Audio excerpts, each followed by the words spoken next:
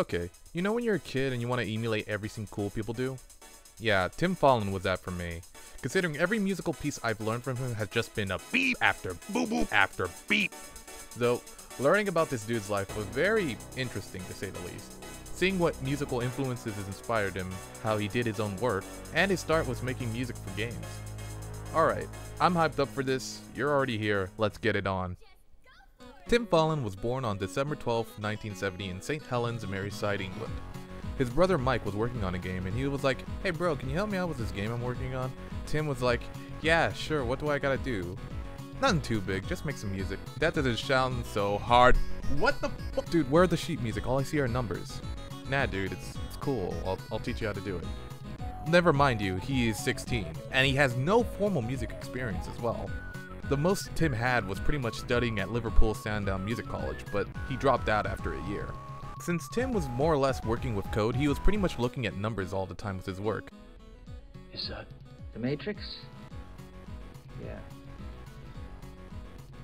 Do you always look at it and code it? You get used to it. It wasn't really wieldy to use, and more or less the program he was working with was a specific unique console called Spectrum.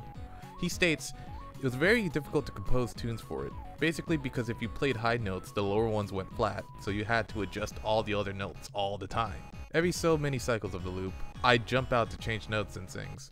To keep the speed up, it used self-modifying code, which meant that the main loop could just have simple commands like set H to 110, while the code outside the main loop changed the code inside the main loop by writing over it with the new values. The only drawback was that it sounded like a vacuum cleaner with nails stuck in it. And then with these limitations, this is what he came up with.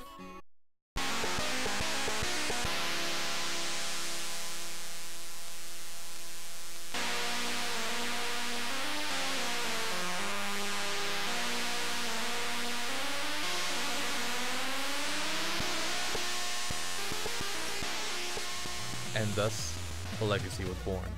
After Mike made his game, he and Tim were then hired by a game company called Software Creations. This is where Tim really started to make his name known. Also, I forgot, Tim has his other brother, Jeff Follin, who is also working there. Yeah, this is starting to be like a Bach/Mozart family sort of deal. Tim then starts composing really cool stuff for the NES, most notably games like Silver Surfer, Solstice, and Pictionary. Tim was also influenced by a lot of progressive rock, and I don't blame him, it kicks ass.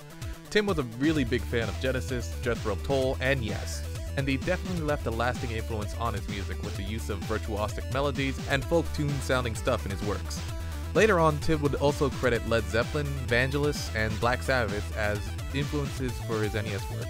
One thing Tim said during an interview, "Listening to some Vangelis recently made me realize just how much influence he had on me too. He was making the sort of electronic music I grew up with. Probably fragments of all the records you ever listened to end up in what you write." And when I saw that, as a musician, it makes so much sense. Every piece of music you've ever heard, every concert, every performance you ever really played does reflect off of you. Like some sort of anime flashback where you're about to just give you the giganto griro. You know what I mean. Tim Follin was just a really good chiptune composer, but he never really wanted to be known as a really good chiptune composer in the first place. The money he was getting for his work was good, but it wasn't never enough, which really limited his listener base. And this was in the mid-90s, so he couldn't be like, "Yo bro, check my SoundCloud." Tim saw himself as more of a composer if anything, and that does shine through his work. It's been around 30 years since he started his career in making music, and he's still around, honestly. His most recent work was a game on Steam called Contradiction, an FMV game which he helped work on himself. Tim Follin is a very influential composer when it comes to games, so I hope you learned something from this. I'm not gonna give you guys a full deep bio on composers I like, but I hope these little petri dishes, like these little samples, are good for you guys. Alright, I hope you enjoyed this. Okay, love you, bye.